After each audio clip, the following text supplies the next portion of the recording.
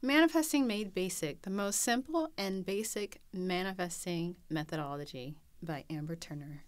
Are you constantly thinking about and focusing on what you desire, your potential?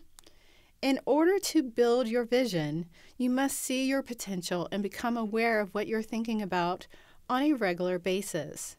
This is imperative. This is the start of becoming the master of your thinking and thoughts. To fully tap into your potential, to build an incredible vision for yourself, is to expand your awareness, explore, and this is so much fun. In expanding your awareness to build your vision, you want to be curious, be open, try new things. Examples can be rotational dating, going to different events, taking new classes, i.e. cooking classes, art classes, music lessons, etc. Visit new places. This is what I call engaging with life. As you do this, you start to understand you more. What kind of things you enjoy, what feels good to you, what places do you like to go, what kind of attributes you value in a partner. Vlogs on YouTube are great ways to help you develop your imaginal act and vision. Pinterest is another great and wonderful resource to help you in your visualization and imaginal act. Use these resources to really develop your vision. As you engage with life, you become clearer on what you wish to experience. While I was in the mountains, I had a lot of time to dream and explore. The new environment really shifted me outside my comfort zone, and I discovered new ideas and concepts. Exploration and disrupting your routine can really expand your awareness. This is crucial in the build the vision and discovering the possibility step. To build your vision, we want to have a collective of thoughts that encompass what we are looking to manifest and experience. For example, you can have a scene or vision that encompasses wealth and you being wealthy. This is an example of macro manifesting. You could be driving in a nice car to get coffee as you're living a life of luxury and leisure and exploring the town, the city, or wherever you're living. Or micro manifesting, and you can have something singular like getting a free cup of coffee. Exercise. Now that you've engaged with life and expanded your awareness, you need to build your vision and imaginal act. In building your vision, ask yourself specific questions to get as detailed as possible. You want to build it as real as possible. If your vision takes place on a beach, how does the sun feel on your skin? What are the sounds you hear? Children playing? Waves of the ocean crashing on the beach? Who is there? What are they saying? How is the weather? What are you wearing? Eating?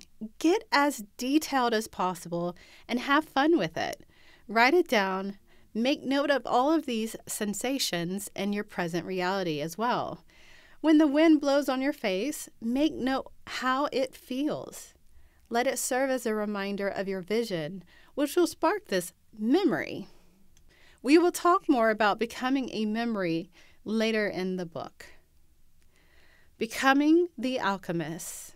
Now that you have discovered the possibility and built the vision yourself, it is time to manifest and become the alchemist. Alchemy is the supposed transformation of matter. This means owning your transformation. As a child, I used to love to daydream versus pay attention in class. I would rather live in my head. There I could be whoever and whatever I wanted to be. What if I told you that was true? A fact. Think about it. Both feel real. I used to have a hard time determining what really happened. Have you ever had a dream that felt so real that you weren't sure if it really happened? That is because your brain and body don't know the difference. Even having an imaginal act that encompasses the feeling you wish to experience can leave you feeling that it actually happened in your reality. Now let's talk about your vision and imaginal act. Remember in the beginning of this book, we talked about how your thoughts create your reality?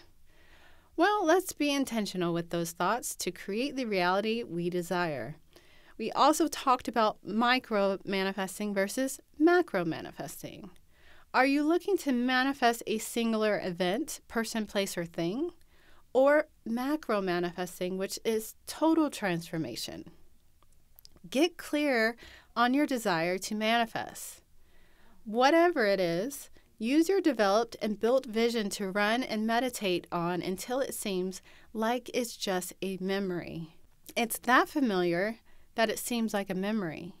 And this is important because you want it to feel like it's a memory.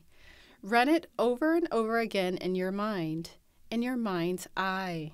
Meditate on the imaginal act that it feels like a memory. So how do you know? It should come across your mind throughout the day with ease, just like a memory would. It's easy like a memory. You want to get to a point where you've built your imaginal act, whether it's wealth, a relationship, or a lifestyle, and engage with it.